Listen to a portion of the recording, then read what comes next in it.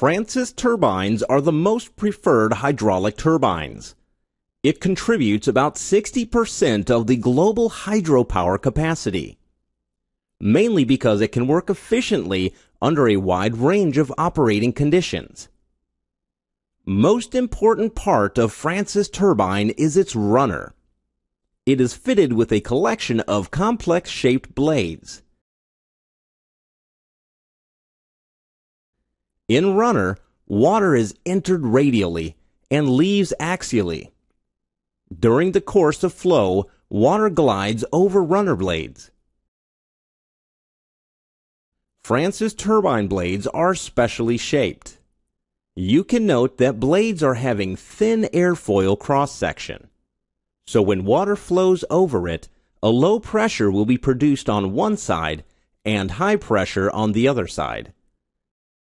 This will result in a lift force. You can also note one more peculiar thing about the blade. It is having a bucket kind of shape towards the outlet.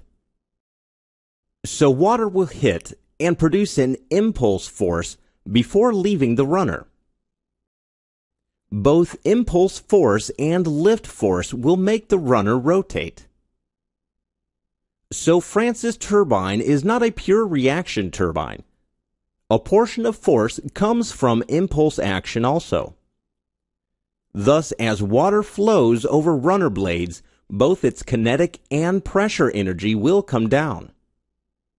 Since flow is entering radially and leaves axially, they are also called mixed flow turbine. Runner is connected to generator via a shaft for electricity production.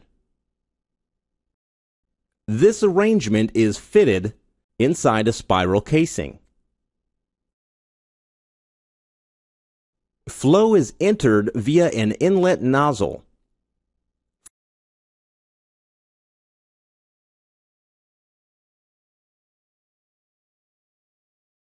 Flow rate of water will get reduced along length of casing, since water is drawn into the runner.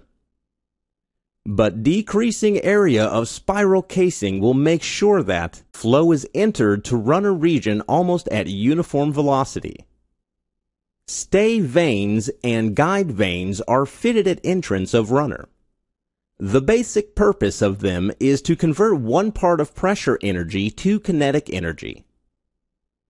Flow which is coming from the casing meets stay vanes, they are fixed. Stay vanes steers the flow towards the runner section. Thus it reduces swirl of inlet flow.